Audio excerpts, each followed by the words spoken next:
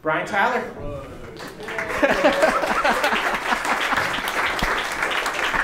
Hey, buddy. This was not your first rodeo with the Mummy. Right. Yeah, the Mummy, original Mummy for me was definitely Bubba Hotep, and it was a bit different. It was, you know, that's one of my all-time favorite projects to have worked on was Bubba Hotep. I mean, Don Coscarelli, a huge Phantasm fan growing up, you know, and I mean, when he described the movie to me, I remember talking to you really early on too. It's like the impossible movie to describe, you know, like before you watch it. Yeah. Yeah, we got this movie. We were wondering if you wanted to do it, and it's, you know, it's got like this guy that's Elvis, but he's not. Well, he is, but he, you know, he kind of has now become an impersonator. But then there's a mummy, and then there's this guy that's thinks he's JFK, but he's a black dude, and like, oh, it was just like I was like, what, you know, and also it's quirky and funny, but heartfelt. Like you know, we want really an emotional score. What Mummy things did you pick up from Bubba Hotep that you could apply to this? You know, I don't know if there was really. You know what? No, that's not true. There's kind of a certain harmonic scale that you tend to go to for Egyptian type music.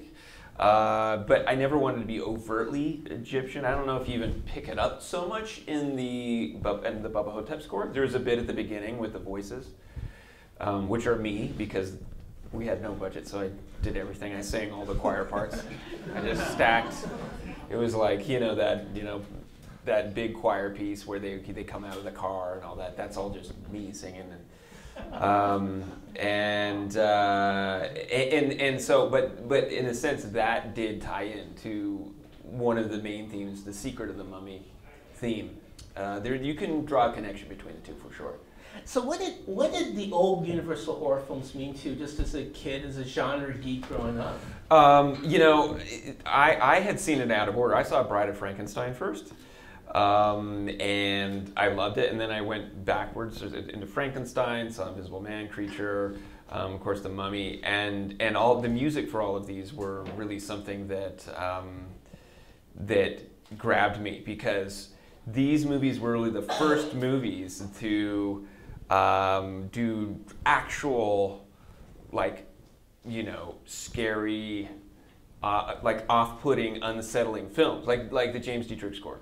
Or, you know, and so to me, I mean, I was a kid that kind of was all over the place. I loved a lot of genre stuff. I was a little out of the box. I loved old films. It was kind of like, you know, and even musically, I think you're out of the box automatically.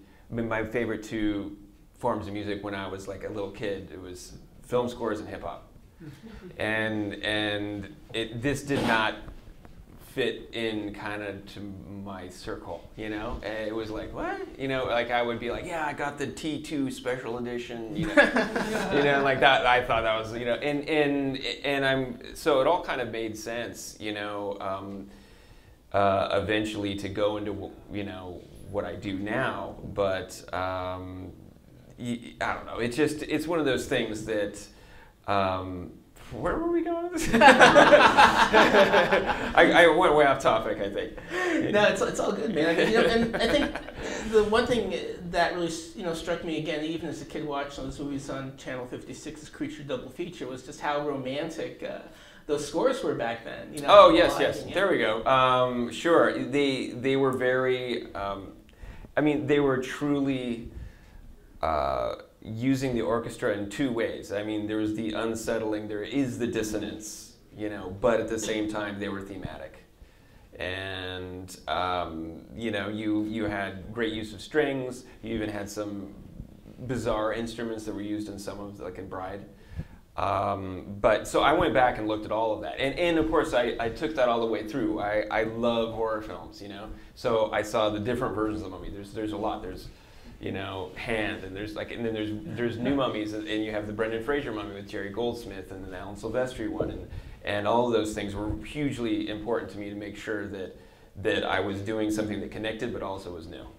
So, I mean, you've been doing these kind of major epic scores since Timeline, right from the beginning. But this is kind of like, Alex, the director, had just done a very small little intimate film called The People Like Us, and this is kind of a movie that put him into this whole other playing field. What was the kind of education, just in terms of, okay, this is how you score a film like this, or... It's ominous.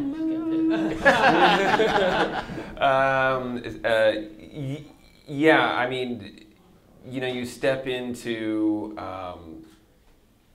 anything that has history. I mean, you're talking about, I mean, it's the Mummy, for me, really being cognizant of what came before me is important, and working on an epic score, like on this scale, to me, it was almost like at the beginning of my career, I did a lot of horror films, and I missed them. But I didn't quite have this movie allowed me to do kind of whatever I wanted in terms of, do you want a choir, do you want this? And I found it was interesting to be that, even if you have access to, a 100-piece orchestra and a huge choir, you just do not want to do that for an entire score. I think it becomes very interesting when the scariest scenes came, when, like, for instance, the policemen, right, are under the bridge. Yeah. It goes stripped down to it's a Baroque string section. It's a chamber group with close, really close quarters and singular solo plucks and things on the cello, and the bowing was like solo cello, like bowing in there, and that contrasted with that richness of the romantic side of the score, I thought, and so the epic size, it's like a tapestry, but you want to make sure that you just don't try to hit it with epic all the time, and I think that's Alex. This is something he was aware of too, and of course his previous film being a smaller film. He obviously is very familiar with huge films from producing them, like Transformers and Mission Impossible, and I met him on Eagle Eye, and we've done a million things in the last 10 years. But I think that he was really just, kind of leaving it to me to do, because he hadn't really worked this closely with a composer on a movie. Even when he does Star Trek with Giacchino and all that, he's involved. But when you're directing, it really is another level of responsibility. The one thing that really hit me about this film is that, I think, if I hear an action score or like a Fast and the Furious score, it's like, I know that you scored that there's like this, what I call the Brian Tyler action fandango sound. All right, awesome the Tylerisms that I hear, that I read about in message boards. Tylerism. And this really sounded nothing like you. I mean, it really, you really seem to reinvent your entire action genre vocabulary with the score. It's pulling on a lot of things that I love, but like a lot of the action was, it was a little bit more like intricate and in a way smaller in the details. And then there would be these big melodies, but it was these melodies were gothic, they're not Thor. It's and certainly the action is not what you would call like modern. It's more of an ode to a time where you could just perform it. Now, for me, I wanted to do it, and this is tricky when you're dealing with like a big studio film, where you often now you record the score in sections on different days. I don't know, so you have strings on one day, brass on another day, and then percussion or whatever, and you put them together, and so they can mess with it at the end. It takes the fun out of it. Right. So I was saying that I wanted to do everything live in the room at one time, where I'm conducting and the orchestra's playing, and to the point where we had like a duduk player in the room, which could ruin a take. Mm-hmm. You have someone that would come along and you're talking about instruments that have they're bending quarter tones into being whole tone scales and all this, and it can but The thing is that there's two reasons why I wanted to do it this way, and it was because you have, you literally, there's a difference between a brass section playing by themselves and the sound going across the room and hitting the wall, and then coming all the way back, and you record that. There's no string players. There's no human bodies to absorb sound and do their thing. Also, the string players create these sound waves. They're flying through the air this way. The brass sound waves are flying through the air this way. They meet in the middle and they do another sound. It's like shifting, Doppler shifting and things like that. So if you cannot simulate it just by stacking takes on top of each other. In order to get the real proper big, like rich sound, you need those sound waves clashing with each other, and it creates a chorusing effect. It's imperfect, right? Oh yeah. And so this is why we wanted to do it. Now, of course, it makes it more difficult because one person, you have more of a chance of one person blowing it for for everyone else on the take, And but it's exciting that way too, It's kind of like doing it without a net. And what that does is it makes it so you can go. When I went and conducted it, right after I finished, I conducted it in Poland in concert, and it sounds exactly. It really. It's meant to be performed. It's not meant to be in a computer. So anyway, that was kind of the philosophy behind the whole score. Well, I want to hear some of this, man. Okay. And I want to give a big thanks to Eric Stratman and Backlot Music for providing us with some music-only clips from The Mummy. Yeah. I hate to sound like Comic-Con guy because it drives me crazy, but no photography and no video of the stuff, yeah. please. They did ask.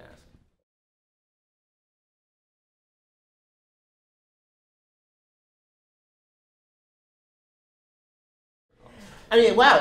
Talk about really knowing how to hit stuff, but keeping it within the context of a musical architecture, and then you have this beautiful reveal of Aminet's theme when the tomb comes out of the water. Yeah. The thing about Aminet in this movie that we had to really be aware of was that it's not just an arch kind of monster. It's a monster that you're attracted to. She's it's like the reaction you have when you see her is like, oh God, run away. Oh no, but when I go, come back.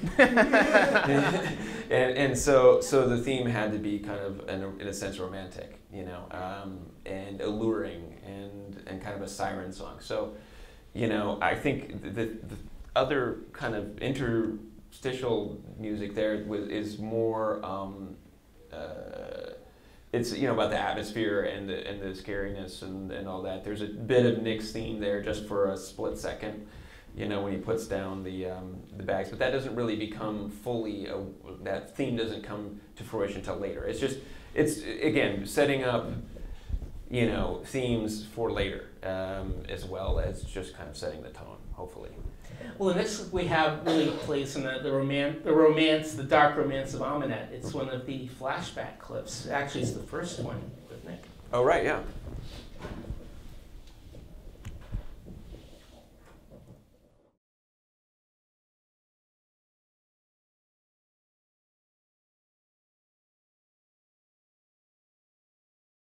Camera. Yeah, that was fun. It's funny because that scene was very different originally. Yeah, I was telling the audience about essentially those flashbacks used to be all through the entire movie. Yeah. And I think they did a pretty good job of putting it right in the beginning of the film. Yeah. Kind of putting all that stuff together. Yeah, they did. Yeah, it was more in this flashback actually where they showed her as princess and to be queen, and she was gonna, and the entire backstory of why she became the mummy was actually right here. Yeah. Yeah, and then they put it at the beginning. But so this, I ended up re-recording this in Abbey Road. Oh, so this is the original version of that scene. So there is, yeah. Yeah. And again, I was also talking to the audience about how Amin used to. For me, she was the most sympathetic character in the film, and boy, they couldn't really have that by the end. Right. Yes, you really needed to. You couldn't run from the fact that she's alluring, and she is also irredeemable from what she did, right, with killing the baby and the whole thing. I mean, it was just, you know, you can't come back from that. So you know, she it was a revenge thing, and you get why she did it. It's like any origin story of a monster. They have to have some reason that makes sense. You know, with the exception of modern psychopath movies, where there's nothing, the kind of postmodern psychology, like of a Zodiac killer. You know what I mean? When you're talking about a monsters movie, you need to kind of ride with the lead character. And I know there was controversy over how much you should like her. You know, and I think for me personally, I like when it's a little bit gray. You know, I don't really want my villains so arch and my heroes so, you know, squeaky clean. You want a little bit of that. I can relate to both, you know. What was the size of the choir? The choir? Yeah. I think it was like 90. Wow. Something like that, yeah. And then there were soloists in there as well, like there. It was all at Abbey Road as well. Well, so we talk about, okay, how Egyptian do we make this mummy score? Well, there are moments, you know, but it was more about writing the themes and more about kind of going with the story. I think inevitably you want to feel some of that sand in your toes, you know what I mean? Mm-hmm. So there are certain percussion instruments, and there's certain instruments that are Egyptian, but also scale-wise, and I did some quarter tone type of music in it as well. But I mean, it's really blended in. I don't think it's overt. The thing that you wanted, though, is to establish some of that Egyptian thing, because when you get into modern day London, you need to bring some of that sand with you, you know? Mm-hmm. So the point wasn't to make Egypt look more Egyptian when you see the pyramids, you know, right? It was to remind the audience in modern day London that this is a mummy movie, which was one of the real hurdles of the movie in the first place. So that was my part of trying to...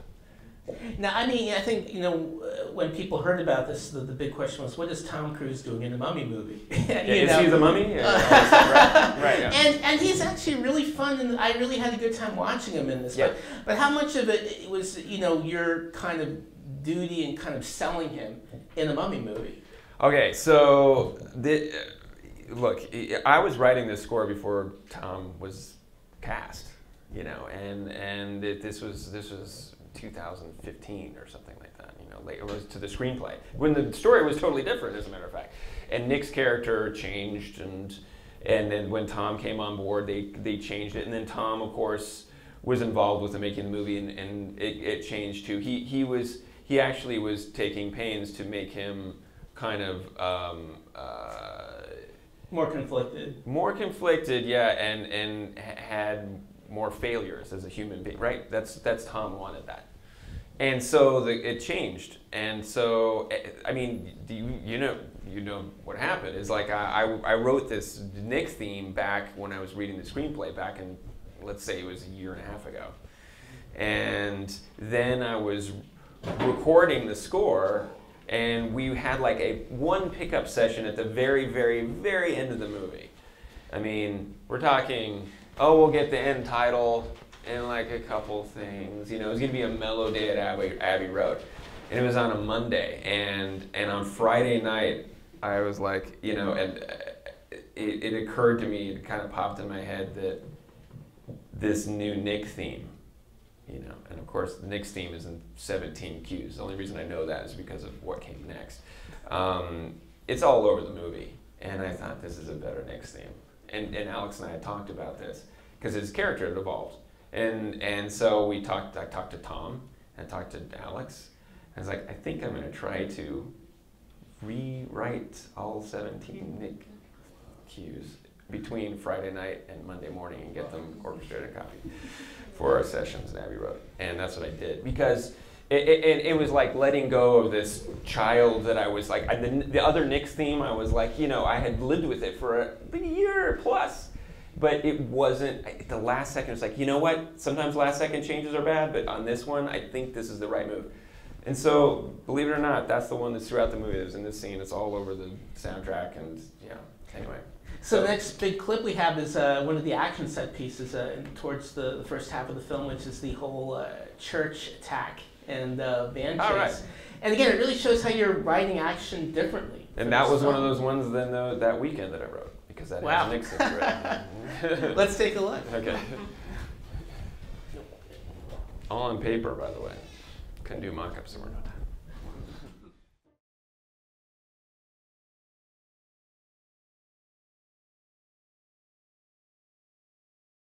Definitely we're going for like old school monster.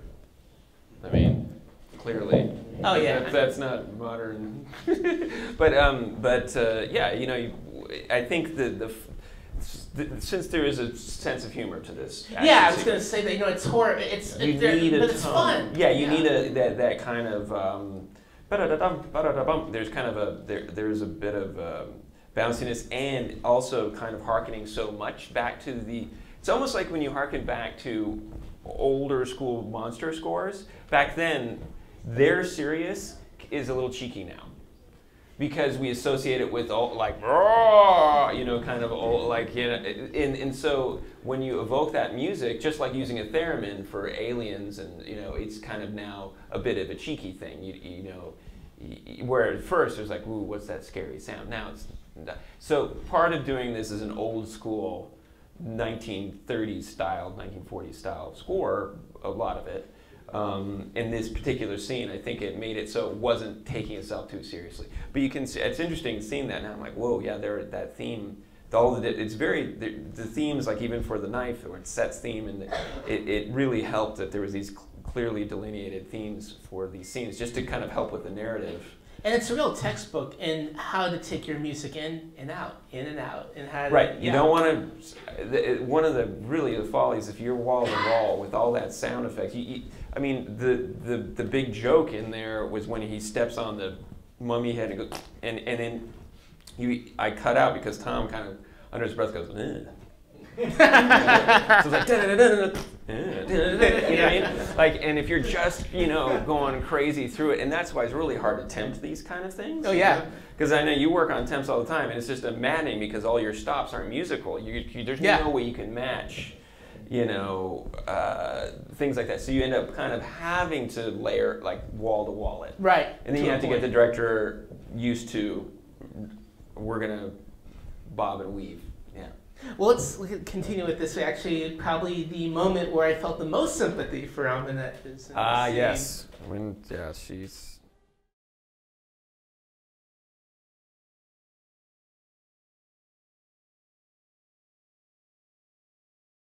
It's funny because I scored that scene 2 different ways, I remember. And that was the much more atmospheric way. It was... where originally I did an all orchestral kind of thing, and then we kind of wanted to make it a little bit dreamy. That was the thought from Alex, and so it got that way. But yeah, you definitely. I mean, you know, you got this troupe of, you know, faceless armed people jumping out of a van and shooting harpoons at someone. You know, you feel like. That's not nice. That's not cool. Yeah. So it's a tricky balance, you know, because you still have to keep her, okay, she's still the main villain, but you have this other group that may be even worse. I mean, I have to get this off my chest. I think one big reason I really enjoy this film as well, it's like Life Force with Tom Cruise. Totally, it's Life Force, yeah.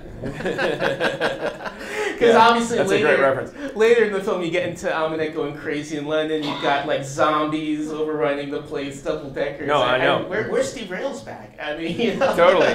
Yeah, I know. It definitely harkened back. There was a couple references, Dad, American Werewolf, and all that, you know. Now, you know, the film is, you know, it's done when it's done over here, but overseas it's kicking ass. Yeah, I mean, it's so crazy. You know, I talked to Tom right around, like, I think it was the Sunday when we knew the numbers. And he was just chiming in. He saw the performance of The Mummy in Poland that we did, and he was just chiming in. And we had a little chat. And then you know, he was like good mood, everything was cool, and all I saw was the domestic returns, and I'm like, well, it's fine. It's fine, but I was like, I was disappointed that it wasn't, But, you always do your best, and you just put your foot forward. And then I look at Variety, and it shows global box office biggest Tom Cruise opening ever. I'm like, what? so it was kind of, and it's interesting, and I remember talking to some of the people in the movie, Tom included and Alex, and there is something about making a movie for everyone, and you make it for yourself and you make it for everyone. It's not a United States thing. I mean, it's a little meta, but it's maybe a little peace-nicky. But we all breathe the same air. We're on this globe. It doesn't matter. To me, it's like we live in countries and we have invisible borders that we draw on maps. But in a sense, I'm not even sure why it's broken down. Like, well, you did well internationally, but the domestic return. You know what I mean? Like, I'm like, well, it's just all one thing. I mean. It's not like we're on 5 different planets, We're all breathing the same air. So it's interesting to see. When we went on, we kind of did this little tour where I was out. I did the concert out there, and then I went to Paris and England and Greece, and we did different premieres. And Universal was great. They had me come along, and they really put the music forefront. All the premieres, they had the music playing as Tom would come out and do a thing. And it was interesting to see how there, and then do the New York one. There's a huge difference. Like when we were in France, or when we were, it was so much of a bigger phenomenon there, and you could tell being there. And film music is also different there in terms of how it's perceived. It's much more here. It's a little more niche. There, it's almost like, even the more Eastern European you go, it's almost like pop music. Like it's bizarre. I'm not used to getting recognized at the mall, And that's what would happen there. It was like, it's like kids that, just hanging out, these skateboard kids, coming up to me. I'm like, wow, how do they know this? It's a different world. So I think certain movies will do better internationally, whether it's Tom or not Tom. I think The Mummy would be something that translated. And it's certainly not the end of the dark universe, because these movies are going to keep on going. Maybe they'll learn lessons or whatever and apply them to the next ones that they do. Yeah. I think the thing is, you don't want to overcorrect. I think there is a phenomenon that also has a lot to do with what came right before you. 6 days before was Wonder Woman opened. Yeah. And then you have. It's such a weird, like, there's no particular formula, and I always worry about overcorrection, but as long, I think the idea, the music they're very behind of keeping the music as thematic, orchestral, and kind of old school. Old school, yeah. Right? Yeah. Also, I want to give a shout out to a really excellent documentary, even though they cut me out of it. Called Score. It's playing at the ArcLight right now. It's a wonderful, wonderful documentary about music, and you're definitely a featured person in it. Yeah, it's cool. I just saw it. I was at the premiere, and that was great. And it's really interesting to see just kind of the process of these, different composers and how there's similarities, down to the point at one point I'm talking about how it's the other themes of John Williams that make, where I was talking about Superman, I think, at one point, and saying how the Krypton theme is what sets up the main theme, and we would not know the march as what it is if it wasn't for Krypton. And then, like 2 seconds later, Hans said almost the same thing. And so it's cool to know that especially as all of us being film music fans and lovers of it. I mean, I grew up listening to music, and I would have loved to have seen this movie about all the film composers that I grew up with, which they actually do cover. Yeah. I mean, there's Bernard Herrmann and John Williams and Jerry Goldsmith, and they talk about everything, But certainly those were my heroes growing up. Those were my, I literally made my own stickers on my notebook. They were like Jerry Goldsmith. and have it it was weird. Well, talking about fans, I want to open this up to questions from the awesome people here. Questions for Brian Tyler, anyway. Yeah. Hi, Brian. Nice to meet you. Thanks for coming out here today. Sure, thank you. So talking about old school, I know that Universal also recruited you to compose the longer version of the fanfare for the 100th anniversary. Yeah. Can you talk a little bit about how that came about, where your inspirations were for that? That's where the good omen of putting Jerry Goldsmith on my notebook came true. So Jerry Goldsmith wrote the original theme, and when it was the 100-year anniversary, Universal, they did the new logo, and so they brought me on, and they wanted me to I wanted to honor the Jerry theme, and also there had never been a longer suite version of it that had sections and different movements to it. So that was really cool. Now the thing is that Universal, it was interesting because I was doing a movie over there, and I had offhandedly was just talking about some of the relationship that Jerry and I had.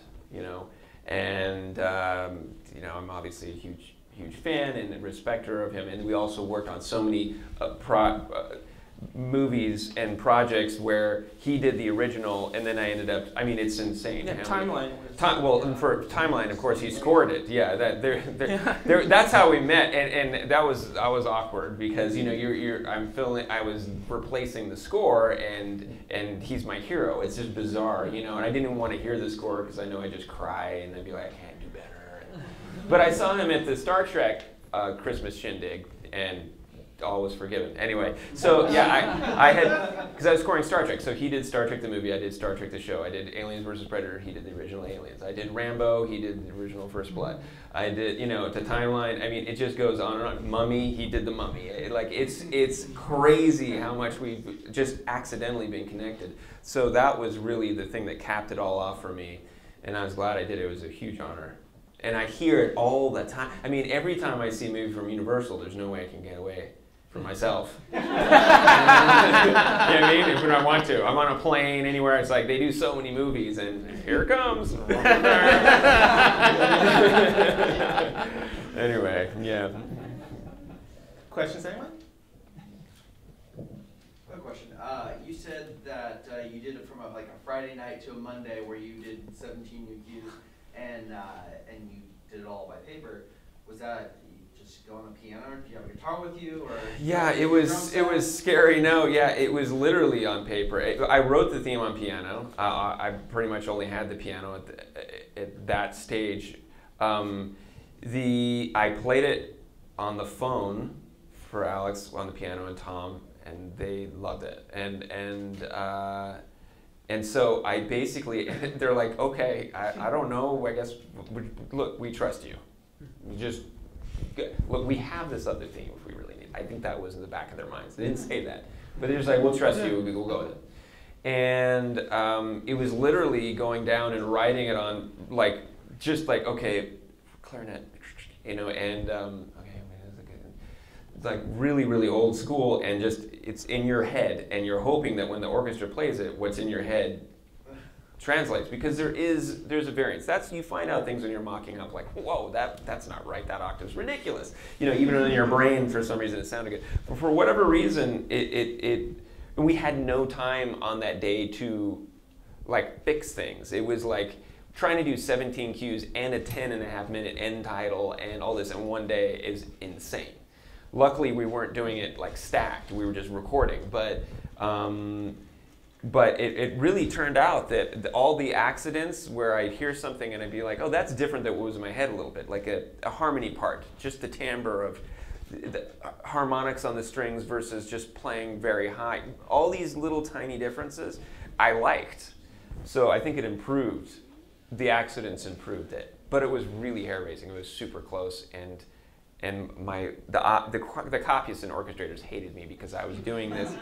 I mean, it was like, it was Sunday night, and I was still writing maybe 6 more cues, still writing them, and it's like the next morning. So we were literally, the copyists were going, while the session was going, we're printing in the next room. I mean, it was like, at a certain point we caught up with them, and there was no more music.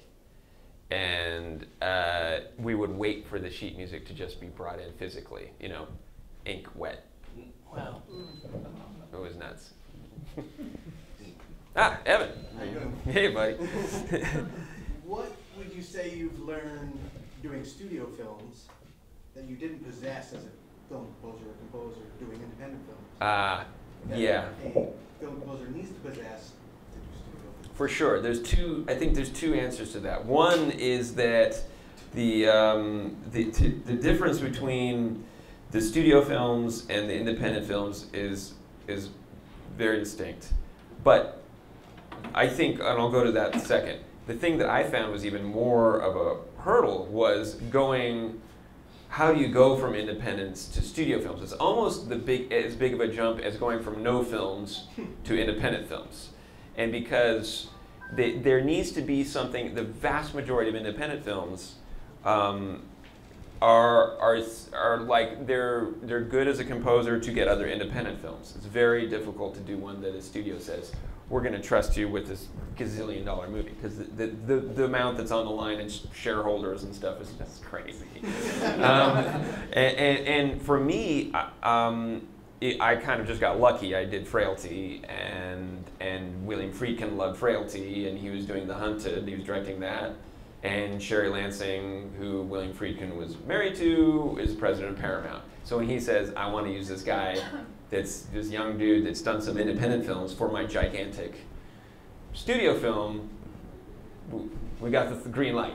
So it was a kind of a bizarre circumstance. But then once you get there, boy, things change. It's like, wow, the number of people that approve themes and need to write off on it is just enormous. And to think when you're talking about, let's say we talk about melody and we're like, oh, what do you think of this melody? Between composers and musicians, you would find arguments. And these are the people that actually know how to do it. When you're talking about the director who has his own vision, 4, 5 producers that all they all have their little infighting. Then you have the studio executives, and then maybe someone that's from distribution and marketing, and also they all have these different opinions about what music should do, and about half of it is just not applicable to reality, but you need to kind of learn to navigate the waters of director says he wants something distinctly different than what producer wants.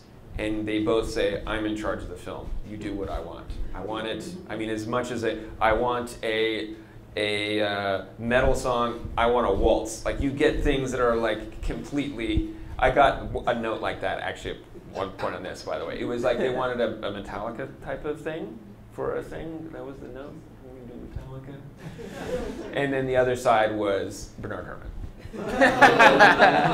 So you have to do it so you convince both sides that you've done. What you do is write for the film to help them, help the movie, and then you put it in a way that shows that you've internalized the note. And Metallica does use. I found that they actually use a diminished.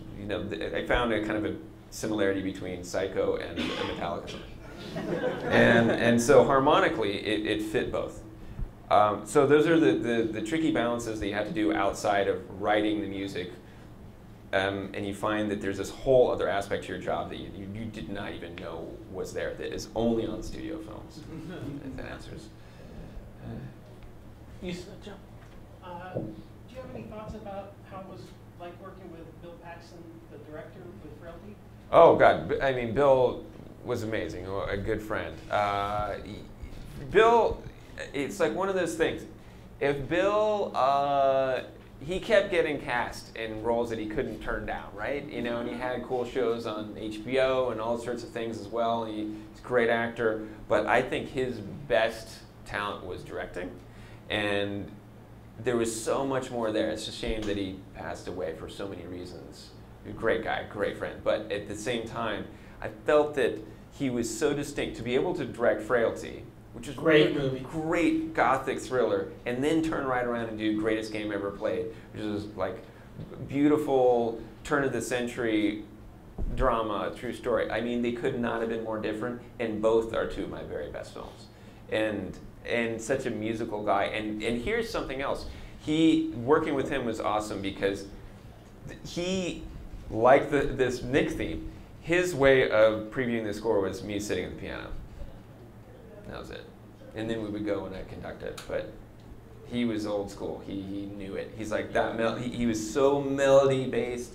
He's like, you nailed it, Brian. You cracked it. If I do, he knew. Like he could tell if I was off or I was on from the piano, which was great. So miss Bill for sure. Yeah, we all do. Marcus? Hey, Yo. what made you come up with such a driving, pulsing score for the Borg episode on Enterprise? Borg. Well, okay, so I'm a giant Trekker. I think everyone knows that. And I always felt that the Borg were the most menacing speaking alien villains. I would say the alien is the most menacing overall. It's just so unpredictable. But the Borg was just this, they're just as a relentless nature. You know, their mantra, of course, you know, resistance is futile. It's just, they're just motherfuckers. They're just like, you know. And so I wanted to have, then we used some choir for that actually, to give it kind of a otherworldly nature, but this driving, you know, relentless mode was really, I think, just represented the freight trainness of them. They just did not, like, it's like a freight train when it's cruising along, it doesn't look at traffic and kind of make stops or anything. They're not either. They're just like mowing down people, destroying worlds. They're just like, you know, they're not worried about anything. So there's no, in a sense, the metaphor sticks, is that they're relentless. So, yeah. Hi, Brian. Hey, buddy. One of my favorite pieces by you is ironically not a piece of film music, it's your US Open theme. Oh, thanks. And I was just wondering, how did you approach writing that piece of music? Because you obviously didn't have a picture score, so No. So like, Yeah. how did you go about, what were your inspirations and how did you go about doing that? Yeah, that piece is like 8 minutes or something, and it was cool because that was also a really old school method. That was on paper, and it was just going through themes and kind of setting up and trying to come about with something. Now, I didn't do it in a vacuum. I started writing a vacuum, and the main melody was, I just kind of did it with nothing. And then I was like, you know what, I gotta be inspired. So I actually watched the Tiger Woods, his great, you know, the one where he does that. And I forget which Open it was when he made that incredible putt. And I watched, I got a hold of it instead of the highlights. I watched the actual just footage from it, and I was lucky enough they sent it to me, even following just him around and him waiting for other golfers and kind of the stress and the whole thing. And I thought, wow, this is like a whole dramatic back storyline that you almost don't get as much when you're just watching it, because they tend to just go with whoever's on the most important hole. And all. So to me, it was like, there is drama to this. There's like disappointment and there's moments, and then it ends triumphantly. But I really needed something. In a way, I guess I'm just a born film composer because I'm impressionistic. I wanted something to write to, and so that's what I did. You know. Cool. You seem to be getting a lot of big assignments and doing a lot of action films, where earlier on you were doing horror. One of the scores I liked by you best was for the small film Standing Up. Oh, Do you look yeah. occasionally for something like that for a breather? Oh, all the time. Yeah, that kind of, there was a few in there around the same time. Truth was another one. Yeah, I love dramas. You want to change it up, you know? And I'm lucky that even these big action films kind of have nothing to do with each other so much in terms of music. You know, Power Rangers really didn't sound anything like Mummy, didn't sound anything like Fast and Furious. They're just different, just tonally. You can't even use the same scales. So I've been lucky in that way, but I could see how it could very easily be a much different thing, where you're doing the same kind of thing over and over, which I couldn't do it. I would just turn down stuff. But in the in-between time, I kind of have to, in a sense, now I get asked to do movies way ahead of time, and you built a group of friends that are directors, and they kind of tell you what's up, and you do those movies. This is your squad, you know. You want to continue on with them, and so it's almost regardless of what they're doing, if I have the time, I'll work with my very good friends that are directors, and it's up to them in a way too. I do have some things coming up where they come to me that are very different. I'm doing a romantic comedy coming up. I'm doing in this next year. There's a bunch of different, very, very different things I'm doing. A really old school kind of fantasy film that's going to be really interesting. I'm not saying what any of these are, as you can tell. And Standing Up, which was a really beautiful drama about two kids, you know. But DJ Caruso directed that, who directed like Triple X, you know, the Xander Cage movie, and Eagle Eye, and Disappointments Room. And so I've done all of his films since we met, save one. I couldn't do it. But so in a sense, that's really the great thing, is when a director does something completely out of the box. I mean, early on in my career, it was the same way. Greg Yaitanes directed this movie, Plan B, which is a comedy. It was all big band score. It's jazz, all jazz. And then, and I was doing jazz scores for some reason that year. Big Empty. Yeah, Big Empty, Last Call. I was doing jazz score after jazz score after jazz. So I was like the jazz guy, right? And then Greg got Children of Dune as an assignment to direct. And they're like, do you think you know how to do this stuff? You're kind of a jazz guy. Do you know what I mean? And of course, it was because of Greg saying, no. He can do this. He can nail Children of Dune. He read the books and when he was a kid. And we had to kind of convince Disney that I could do Children of Dune, which of course now you look back, it's like, come on. You know, that's like the one thing that actually ended up being, that stuck with me early on more than any other score. Yeah, great miniseries too. What's your approach in terms of tempo? Whenever you're scoring, what's your approach? What do you look, you know? Yeah, I mean, tempo, I'm notorious for changing up tempos. But I think that's kind of, because I mean, my first instrument, I was a drummer, you know.